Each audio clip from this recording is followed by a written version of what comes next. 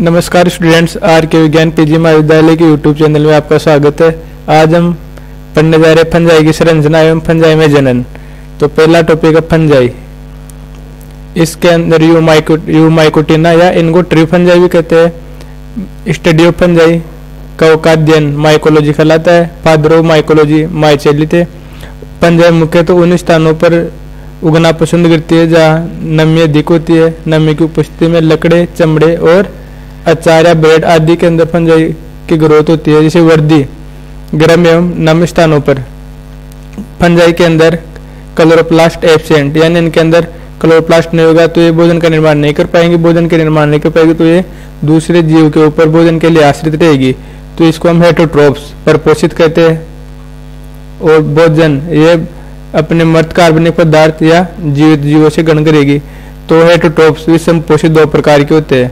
एक तो मृतोपजीवी जो मृत कार्बनिक पदार्थ पर ग्रोथ करते हैं, ये अपना भोजन एब्जॉर्प्टिव यानी अवशोषण विधि द्वारा ग्रहण करते हैं। और जो पैरासाइट परजीवी होते हैं वो लिविंग गोस्ट पर अपना जीवन यापन करते हैं। यह पादप, जंतु, ह्यूमन किसी पर भी हो सकते हैं। परजीवी, कवक रोग ये अपना भोजन शुष्कांगों के द्वारा ग्रहण करती है। अब यहाँ पे पहला संबंध है सिम्बायोटिक। सिम्बायोटिक यानी सहजीवन। इसका एग्जाम्पल है लाइकेन। लाइकेन के अंदर फंजाई और शैवाल, कवक और शैवाल दोनों मिलकर लाइकेन का निर्माण करती है। इसके अंदर कवक का कार्य होता है सुरक्षा एवं लवण अवशोषण करना और शैवाल का कार्य होता है फूड फॉर्मेशन यानी भोजन का निर्माण। सहजीवी संबंध का मतलब ऐसा संबंध जिसके अंदर दोनों को फायदा हो। इसके अंदर फंजाई को तो यह फायदा है कि एल्गी शैवाल इसको भोजन बना के देगी और शैवाल को इसके बदले के अंदर सुरक्षा एवं लवण प्राप्त होंगे। तो इस संबंध को हम स्वामी दास संबंध भी कहते हैं। जो फंजाई वो तो स्वामी की तरह और शैवाल दास की तरह कार्य करती है। अब फंजाई की 4 क्लास होती है, फाइकोमास्टिस, एस्कोमास्टिस, बेसिडोमास्टिस और ड्यूटेरोमास्टिस। जो लाइकेन संबंध के अंदर पाई जाती है वो मोस्टली एस्कोमास्टिस के सदस्य और कुछ बेसिडोमास्टिस के सदस्य होती है। और शैवाल के अंदर मुख्यतः साइनोबैक्टीरिया जो नीलरी शैवाल। इसके अलावा दूसरा संबंध है माइकोराइजा। माइकोराइजा संबंध फंजाई, कवक प्लस हायर प्लांट्स जो उच्च पादपों की जड़ी होती है, इनके द्वारा माइकोराइजा का निर्माण होता है। माइकोराइजा मुख्यतः इनऑर्गेनिक न्यूट्रिएंट्स जैसे कैल्शियम और फॉस्फेट इनके द्वारा इन फंजाई इसके अंदर कैल्शियम और फॉस्फेट ये मिनरल ग्रहण करके पादप की जड़ों को प्रदान करवाती है। इसके अंदर 2 प्रकार का होता है माइकोराइजा, एक्टोमाइकोराइजा और एंडोमाइकोराइजा। जो एक्टोमाइकोराइजा होता है वो एक्स्ट्रा सेलुलर से लेके कोर्टेक्स वाला पार्ट के अंदर पाई जाती है और एंडोमाइकोराइजा ये इनर रूट सेल के अंदर पाई जाती है। अब यहाँ पे बॉडी ऑफ फंजाई जो कवक की पादप काय होती है उसको हम माइसीलियम कहते हैं या तंतु, कवक तंतु कहते हैं। माइसीलियम फंजाई तंतुओं फिलामेंट का बना हुआ जिन्हें हम हाइपा सिंगुलर और हाइपी प्लूरल शब्द है।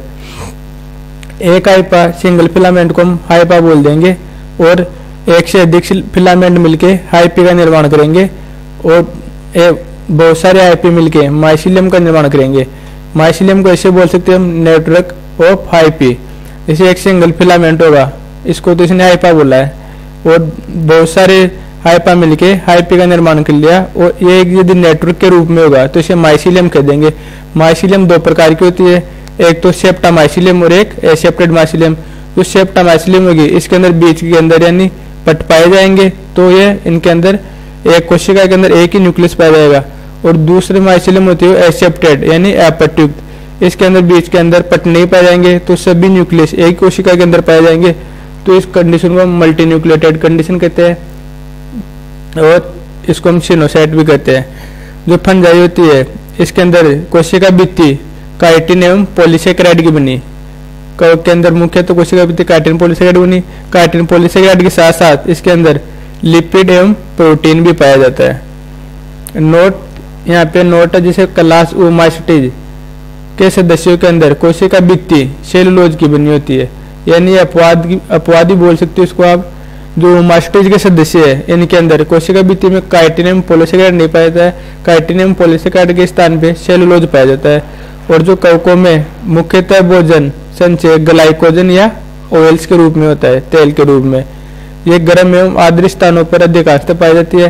टाइप ऑफ स्पीशीज यानी कवक की दो प्रकार की स्पीशीज पाई जाती है, एक तो हेट्रोथेलिक यानी विषमजालिक और एक होमोथेलिज्म यानी समजालिक स्पीशीज।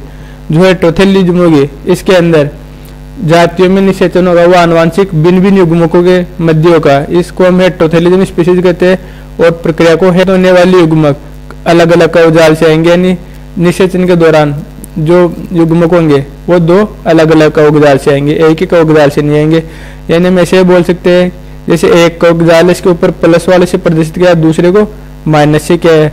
तो हेट्रोथेलिज्म के अंदर जो युग्मक होंगे वो अलग अलग प्रकार के प्लस माइनस हेट्रोथेलिज्म के अंदर। और होमोथेलिज्म के अंदर प्लस प्लस का फ्यूजन होगा गैमेट का या माइनस माइनस का फ्यूजन होगा। इसका एग्जाम्पल को याद रखने के लिए हम याद रखेंगे MRP। जब हम किसी भी चीज को कोई भी वस्तु खरीदते हैं तो सबसे पहले उसके ऊपर MRP देखते हैं, यानी M का मतलब म्यूकर, R का मतलब राइजोपस, P का मतलब पक्षीनिया। इसके अलावा मैक्सिमम फंजाई वो हेट्रोथेलिज्म ही होती है। दूसरी प्रकार की स्पीशीज है होमोथेलिज्म, निषेचन या आनुवांशिक रूप में समान युग्मकों के मध्य, यानी जब निषेचन एक ही माइसिलियम के या एक ही फिलामेंट के युग्मकों के मध्य होगा तो हम इसे होमोथेलिज्म कहते हैं। इस प्रक्रिया के अंदर जैसे प्लस प्लस और माइनस माइनस का फ्यूजन होगा। और इसके एग्जाम्पल दो एग्जाम्पल चीटोमियम और एलम पढ़ने जा रहे हैं फंजाई में रिप्रोडक्शन, फंजाई में जनन। कवक के अंदर 3 प्रकार का जनन पाया जाता है, पहला कायिक जनन या वेजिटेटिव जनन, दूसरा एसेक्सुअल जनन अलैंगिक जनन, तीसरा जनन होगा वो लैंगिक जनन। जो कायिक जनन होगा वो फंजाई के अंदर 3 प्रकार का होता है, फ्रेगमेंटेशन यानी खंडन, और बडिंग यानी कलिका द्वारा, और फ्यूजन इस विखंडन के द्वारा। जो फ्रेगमेंटेशन होगा इसके अंदर माइसिलियम का कोई भी पुराना भाग टूट के अलग होकर एक नए माइसिलियम तंतु का निर्माण करता है। और जो कलिका यानी बडिंग एवं विखंडन होता है ऐसे क्रोमाइसिस यानी ईस्ट एक कोशिका के अंदर पाया जाता है। दूसरे प्रकार का जनन है अलैंगिक जनन। अलैंगिक जनन के दौरान विभिन्न प्रकार के स्पोर का निर्माण होता है। ये स्पोर का निर्माण मुख्यतः समसूत्री विभाजन के द्वारा होता है। अब यहाँ पे एसेक्सुअल रिप्रोडक्शन यानी अलैंगिक जनन की 2 विधियां पाई जाती है, एक तो स्पोरेंजियोस्पोर और एक कोनेडियोस्पोर। तीसरा जनन है वो लैंगिक जनन। लैंगिक जनन के अंदर 3 स्टेप होती है, प्लाज्मोगेमी, कैरियोगेमी और फिर अर्थसूत्री विभाजन होगा। तो अब हम पहला रिप्रोडक्शन पढ़ने जा रहे हैं कवक के अंदर वेजिटेटिव या कायिक प्रजनन। कायिक प्रजनन के अंदर पहला प्रकार का है खंडन, फ्रेगमेंटेशन। कभी कभी कवक तंतु या जाल किसी कारणवश छोटे छोटे टुकड़ों में टूट जाता है और प्रत्येक टुकड़ा अलग होकर एक नए कवक तंतु का निर्माण करता है, जिसे हम माइसिलियम कहते हैं। जैसे मान लो फंजाई की संरचना है, इसमें जो कुछ फिलामेंट कुछ पोर्शन टूटकर अलग हो जाते हैं मेन माइसिलियम से और अलग कवक तंतु का निर्माण कर लेते हैं। कायिक जनन के अंदर दूसरी विधि है बडिंग या कलिका विधि द्वारा, और तीसरी है विखंडन विधि द्वारा। कलिका विधि इसके अंदर ये सेक्रोमाइसिस सेरेविसिस ईस्ट के अंदर पाई जाती है और ये भी ईस्ट के अंदर पाई जाती है। बडिंग और फ्यूजन द्वारा जनन केवल अतंतुमयी नॉन फिलामेंटस माइसिलियम के अंदर ही होता है। दूसरी विधि जनन की अलैंगिक जनन या अलैंगिक रिप्रोडक्शन। अलैंगिक जनन इसके अंदर विभिन्न प्रकार के स्पोर्स का निर्माण होता है। ये स्पोर्स का निर्माण मुख्यतः समसूत्री विभाजन के द्वारा होता है। तो स्पोर्स निम्न प्रकार के होते हैं, 2 प्रकार के स्पोर्स बताए थे मैंने, स्पोरेंजियोस्पोर और कोनेडियोस्पोर। तो पहला स्पोर पढ़ना जा रहा है इसके अंदर स्पोरेंजियोस्पोर। स्पोरेंजियोस्पोर के निर्माण के लिए तो सबसे पहले इसे माइसिलियम है, तो माइसिलियम के अंदर बहुत सारे न्यूक्लियस पाए जा रहे हैं। अब इसके अंदर बाहर की तरफ आउट ग्रोथ होगी एक छोटी सी, जिसको हम स्पोरेंजिया बोल देंगे। अब इस स्पोरेंजिया के अंदर न्यूक्लियस अंदर की तरफ चले जाएंगे और एक फुल्ली संरचना का निर्माण करते हैं। अब जैसे अनुकूल परिस्थिति आएगी ये स्पोरेंजिया से ये डिरप्चर हो जाएगी, फट जाएगी और इसे स्पोर मुक्त हो जाएंगे। मुक्त होके जर्मिनेशन करके अंकुरण करके नए माइसिलियम का निर्माण करते हैं। अब स्पोरेंजिया बीजाणुदानी में होता है स्पोर का निर्माण। स्पोरेंजिया का निर्माण कवक तंतु के शीर्ष वाले भाग के अंदर होता है, जिसे कवक तंतु की स्पोरोगोनिया कहते हैं, और इसके अंदर या स्पोरेंजियोफोर बीजाणुधर कहते हैं। स्पोरेंजिया में अनेक बीजाणु इन्हें स्पोरेंजियोस्पोर कहते हैं और इनके फटने के बाद ये अंकुरित होकर नए कवक तंतु का निर्माण करते हैं। अब स्पोरेंजियोस्पोर होते हैं वो एंडोजीनसली होते हैं, यानी उत्पत्ति के अंदर ऐसे बोल सकते हैं कि इनकी उत्पत्ति अंतर्जात होती है, जबकि हम पढ़ेंगे कोनेडिस्पोर होते हैं वो बहिर्जात होते हैं। यानी स्पोरेंजियोस्पोर के अंदर स्पोर का निर्माण अंदर की तरफ होगा, इस प्रक्रिया को हम अंतर्जात और कोनेडिस्पोर के अंदर बहिर्जात कहते हैं। अब स्पोरेंजियोस्पोर के अंदर जो स्पोर का निर्माण होता है वो दो प्रकार के होते हैं, एक तो जूस्पोर और एक एप्लेनोस्पोर। यदि स्पोर के ऊपर फ्लैजेला पाए जाएंगे तो उनको जूस्पोर कह देंगे, यदि स्पोर के ऊपर फ्लैजेला नहीं पाए जाएंगे तो एप्लेनोस्पोर कहेंगे। अब जूस्पोर के अंदर जो बीजाणु का निर्माण होगा वो गतिशील होंगे क्योंकि उनके ऊपर फ्लैजेला पाए जाएंगे, और एप्लेनोस्पोर के अंदर जिन बीजाणुओं का निर्माण होगा वो अगतिशील होंगे। जब स्पोरेंजियोस्पोर में बनने वाले स्पोरेंजियोस्पोर गतिशील एवं फ्लैजेला युक्त होते हैं तो उन्हें हम जूस्पोर कहते हैं, तथा इस स्थिति को स्पोरेंजिया तथा जूस्पोरेंजिया कहते हैं। एप्लेनोस्पोर के अंदर फ्लैजेला विहीन एवं अगतिशील होते हैं, इन्हें हम एप्लेनोस्पोर कहते हैं। अब इसे मैंने समझा दिया। कोई भी माइसीलियम है, माइसीलियम से सबसे पहले आउटग्रोथ होगी बाहर की तरफ, जिसे हम स्पोरेंजियोस्पोर कह देंगे, और जिसका निर्माण होगा उसको स्पोरेंजिया कह देंगे। अनुकूल परिस्थिति रहते स्पोरेंजिया फट जाएगी और जो स्पोर होंगे वो बाहर की तरफ मुक्त हो जाएंगे स्पोरेंजियोस्पोर। जैसे ही अनुकूल परिस्थिति होगी अंकुरण के दौरान नए माइसीलियम का निर्माण करेंगे। अलैंगिक जनन के अंदर दूसरी विधि है कोनेडिया। तो कोनेडिया का निर्माण एंडोजिनसली होता है, यानी कोनेडिया का निर्माण एक्सोजिनसली होता है, यानी बाहर की तरफ होगा। स्पोरेंजियोस्पोर का निर्माण तो एंडोजिनसली यानी अंदर की तरफ होता है, और कोनेडिया का निर्माण बाहर की तरफ होता है। ये कोनेडिया के शीर्ष पर बनते हैं। जैसे कोई माइसीलियम है, माइसीलियम के ऊपर सबसे पहले बाहर तरफ आउटग्रोथ होगी जिसको हम कोनेडियोस्पोर कह देंगे। इस कोनेडियोस्पोर के ऊपर कोनेडिया का निर्माण होगा। ये कोनेडिया माइसीलियम से पृथक होकर दोबारा जर्मिनेशन करके अंकुरण करके नए माइसीलियम का निर्माण करते हैं। अब हम तीसरी विधि पढ़ने जा रहे जनन की, लैंगिक जनन। तो लैंगिक जनन मुख्यतः जाइगोस्पोर, जाइगोमास्टिज के अंदर, ऊस्पोर, ऊमास्टिज के अंदर, दोनों जाइगोमास्टिज और ऊमास्टिज को मिला के हम फाइकोमास्टिज बोल सकते हैं। फाइकोमास्टिज को एलेक्जोपस नामक वैज्ञानिक ने एक क्लास नहीं माना था, और फाइकोमास्टिज को उसने 6 भागों में 6 क्लास है 6 सब क्लास के अंदर पुनः डिवाइड किया था। एस्कोस्पोर है वो एस्कोमास्टिज के अंदर बनेंगे, और बेसिडोस्पोर वो बेसिडोमास्टिज के अंदर बनेंगे। अब मैंने बताया था सेक्सुअल रिप्रोडक्शन की 3 स्टेप है। पहली स्टेप है प्लाज्मोगेमी, दूसरी स्टेप है कैरियोगेमी, और तीसरी स्टेप है मियोसिस अर्थसूत्री विभाजन। तो जो प्लाज्मोगेमी होगी इसके अंदर 2 कोशिकाओं का जो साइटोप्लाज्म है उसका फ्यूजन होगा। इस प्रक्रिया को हमने प्लाज्मोगेमी कहते हैं। इस अवस्था के अंदर डाइकैरियन अवस्था पाई जाएगी, यानी एक ही कोशिका के अंदर 2 न्यूक्लियस पाए जाएंगे। फाइकोमास्टिज के अंदर ये शॉर्ट टाइम की होगी, लेकिन एस्कोमास्टिज और बेसिडोमास्टिज के अंदर ये लॉन्ग टाइम की होगी। जो लैंगिक जनन के अंदर दूसरी स्टेज है वो है कैरियोगेमी। कैरियोगेमी में क्या होगा, जो 2 न्यूक्लियस है वो आपस में फ्यूज हो जाएंगे और 2 केंद्रों का संलयन, इस प्रोसेस को हम कैरियोगेमी कहते हैं। और जो N+N अवस्था थी वो 2N अवस्था के अंदर कन्वर्ट हो जाएगी, और इस अवस्था को जाइगोट यानी युग्मनज का निर्माण हो जाएगा। अब प्लाज्म ये लैंगिक जनन की तीसरी स्टेप है अर्थसूत्री विभाजन। जब 2N सेल के अंदर अर्थसूत्री विभाजन होता है तो मैंने बताया था अर्थसूत्री विभाजन के दौरान 4 कोशिकाओं का निर्माण होता है, या 4 स्पोर, इसके अंदर 4 स्पोर का निर्माण होगा। ये स्पोर जर्मिनेशन करके वापिस माइसीलियम का निर्माण करते हैं। अब टाइप ऑफ सेक्सुअल रिप्रोडक्शन लैंगिक जनन, इसके अंदर 5 प्रकार का होता है फंजाई के अंदर। पहला है गैमेटिजल कॉन्टैक्ट, दूसरा है गैमेटिजल कोपुलेशन, तीसरा है प्लाज्मोगेमेटिक कोपुलेशन, चौथा है सोमेटोगेमी, और 5वां है स्पर्मेटाइजेशन। तो इसके अंदर जो पहली 3 प्रकार का रिप्रोडक्शन है गैमेटिजल कॉन्टैक्ट, कोपुलेशन और प्लाज्मोगेम कोपुलेशन, ये तो फाइकोमास्टिज क्लास के अंदर पाया जाता है। और जो सोमेटोगेमी है वो एस्कोमास्टिज और बेसिडोमास्टिज दोनों के अंदर पाई जाती है। लेकिन जो स्पर्मेटाइजेशन है ये केवल बेसिडोमास्टिज में पाई जाती है। अब आप ऐसे बोलोगे ड्यूटेरोमास्टिज के अंदर कौन सा जनन पाया जाता है, तो ड्यूटेरोमास्टिज के अंदर लैंगिक जनन पाया नहीं जाता है। जब लैंगिक जनन ज्ञात होता है तो ड्यूटेरोमास्टिज को मेंबर को उठाकर हम इन तीनों क्लास के अंदर ऐड कर देते हैं। तो हम पहला जनन पढ़ने जा रहे हैं गैमेटिजल कॉन्टैक्ट। गैमेटिजल कॉन्टैक्ट के अंदर क्या होता है, एक ही माइसीलियम के अलग अलग कवक तंतु जिन्हें हाइपा कहते हैं, इसके ऊपर 2 गैमेटिजन का निर्माण होगा। अर्थात एक तो नर जनांग जिसको हम क्या बोलते हैं एंथीडियम, और एक मादा जनांग जिसको ऊगोनियम कहते हैं। यहाँ पे ऊगोनियम वर्ड आया है, ना कि आर्किगोनिया। आर्किगोनिया वर्ड प्रथम बार ब्रायोफाटा से स्टार्ट हुआ था, तो यहाँ पे मादा जनांग को हम ऊगोनियम कहते हैं। परिपक्व दोनों में अलग अलग अगुणित केंद्र होता है। एंथीडियम में फर्टिलाइजेशन ट्यूब, यहाँ पे ध्यान रखना जो पहली विधि है गैमेटिकल कॉन्टैक्ट। कॉन्टैक्ट के अंदर फर्टिलाइजेशन ट्यूब का निर्माण होता है और फर्टिलाइजेशन ट्यूब से निषेचन के दौरान जायगोट का निर्माण होता है जिसे हम ऊस्पोर कहते हैं। यह क्योंकि ऊमास्टिज के मेम्ब्रेन में पाया जाता है। इसके बाद में इसमें 803 विभाजन होगा। 803 विभाजन से जूस्पोर का निर्माण होगा। जूस्पोर का मैंने बताया था, इसके ऊपर बीजाणु के ऊपर जब फ्लैजेला पाए जाते हैं तो उन्हें हम जूस्पोर कहते हैं और ये फ्लैजेला गति करके फिर अंकुरितों के नए माइसीलियम का निर्माण करते हैं।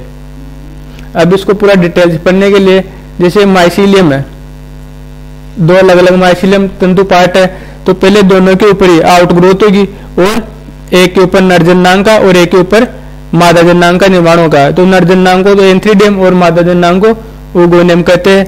अब नर जन्नांग एंथ्रीडियम से फर्टिलाइजेशन ट्यूब का निर्माण होगा। अब इस फर्टिलाइजेशन ट्यूब से आगे की तरफ एन यानी जो मेल गैमेट होगा एन वो वाली गति करता हुआ फीमेल जो ओगोनियम, इसके अंदर ओगोनियम होती है, इसके अंदर चला जाता है और प्लाज्मोगेमी जो लैंगिक जनन के अंदर मैंने 3 स्टेप बताई थी, प्लाज्मोगेमी, कैरियोगेमी और मियोसिस। तो यहाँ पे पहली स्टेप कंप्लीट हो जाती है प्लाज्मोगेमी वाली। फिर इसके बाद में जैसे प्लाज्मोगेमी कंप्लीट होती है, कैरियोगेमी के लिए दोनों न्यूक्लियस आपस में फ्यूजन हो जाता है। इस प्रक्रिया को हम कैरियोगेमी कहते हैं। यानी यहाँ पे यहाँ तक एन स्टेज थी और जैसे कैरियोगेमी होगी इसके बाद में यहाँ पे डिप्लॉयड हो जाता है 2n और जायगोट का निर्माण होता है। अब इस जायगोट के अंदर या ऊस्पोर, यहाँ पे हम ऊस्पोर बोलेंगे। अभी इस ऊस्पोर के अंदर 803 विभाजन होगा और 803 विभाजन के दौरान जूस्पोर का निर्माण होगा जो गतिशील करेंगे और गति करके और अनुकूल परिस्थिति में अंकुरण करके माइसीलियम का निर्माण करेंगे। इसको हम जैसे माइसीलियम अलग अलग फंगल आईपी हाइपा का मतलब यानी एक सिंगल फिलामेंट, एक फिलामेंट के ऊपर तो एंथ्रीडियम का निर्माण, एक के ऊपर ओगोनियम का निर्माण। एंथ्रीडियम वाले के अंदर तो मेल न्यूक्लियस होगा हेप्लॉइड और ओगोनियम वाले के अंदर फीमेल न्यूक्लियस होगा, यह भी हेप्लॉइड होगा। पहले लैंगिक जनन की पहली स्टेप होगी प्लाज्मोगेमी, फिर होगी कैरियोगेमी। कैरियोगेमी होते ही 2n स्टेज आएगी, 2n स्टेज आते ही हम इसको ऊस्पोर या जायगोट कहते हैं। अब इसके अंदर 803 विभाजन होगा। 803 विभाजन के दौरान स्पोर बीजाणु का निर्माण होगा और ये बीजाणु अंकुरितों के माइसीलियम का निर्माण करते हैं। यह पाया जाता है ओमास्टिज के सदस्यों के अंदर गैमेटिकल कॉन्टैक्ट। अब दूसरी विधि है लैंगिक जनन की गैमेटिकल कोपुलेशन। इस विधि के अंदर दो गैमेटेंजिया सीधे संयुक्त होकर 2n अवस्था बनाते हैं। यानी इस विधि के अंदर फर्टिलाइजेशन ट्यूब का निर्माण नहीं होता है और इसके अंदर जूस्पोर कहते हैं क्योंकि ये जाइगोमास्टिज के सदस्यों में पाया जाता है और जो गैमेटिकल कॉन्टैक्ट था वो ओमास्टिज के सदस्यों के अंदर पाया जाता है। तो वहां पे ऊस्पोर का निर्माण होता है, यहाँ पे जूस्पोर का निर्माण होगा, जाइगोस्पोर का निर्माण होगा।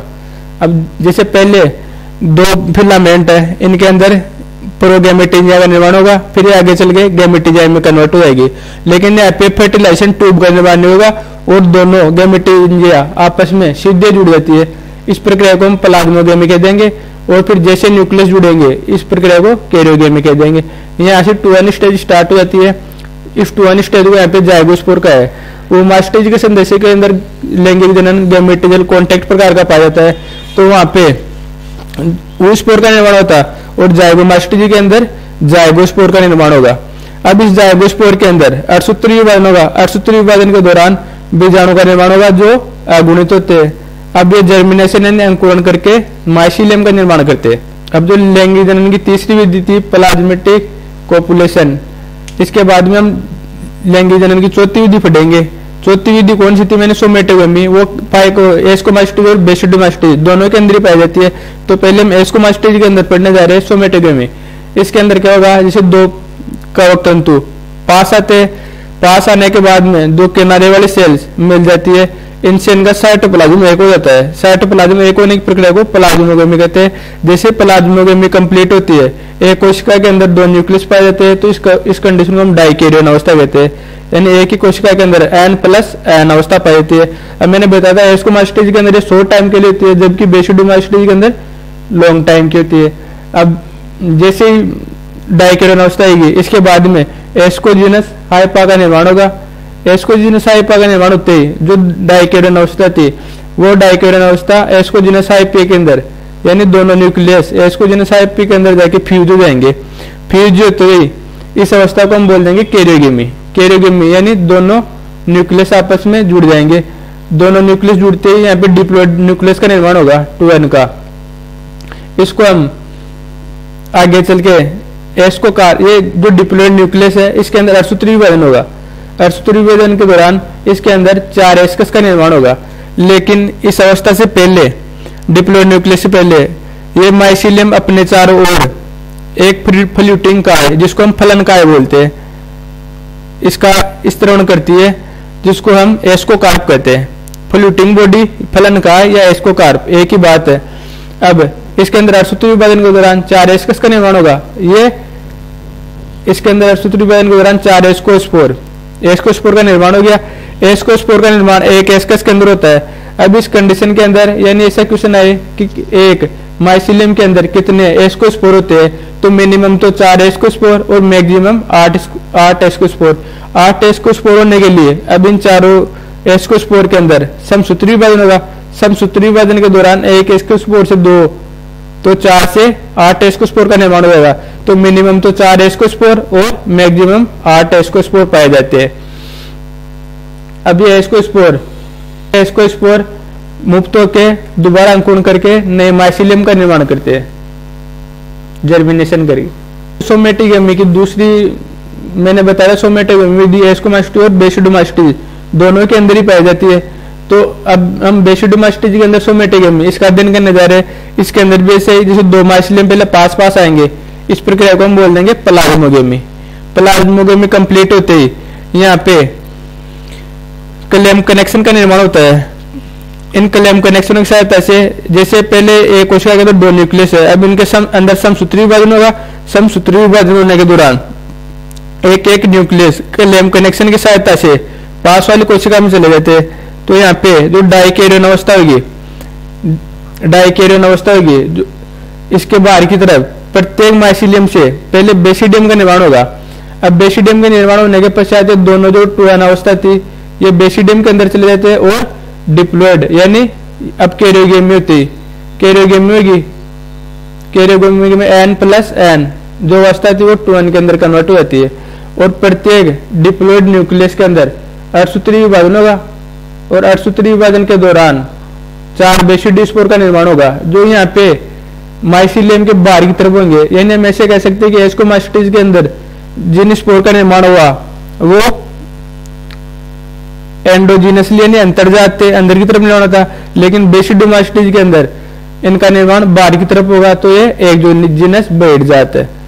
और प्रत्येक बेसिडोस्पोर अंकुरण करके फिर से माइसिलियम तंतु का निर्माण करता है। अब लैंगिक जनन की सबसे लास्ट वाली विधि स्पर्मेटाइजेशन, यह पक्षी नय के अंदर पाई जाती है, तो मेंबर पक्षी नय के अंदर पढ़ेंगे। धन्यवाद।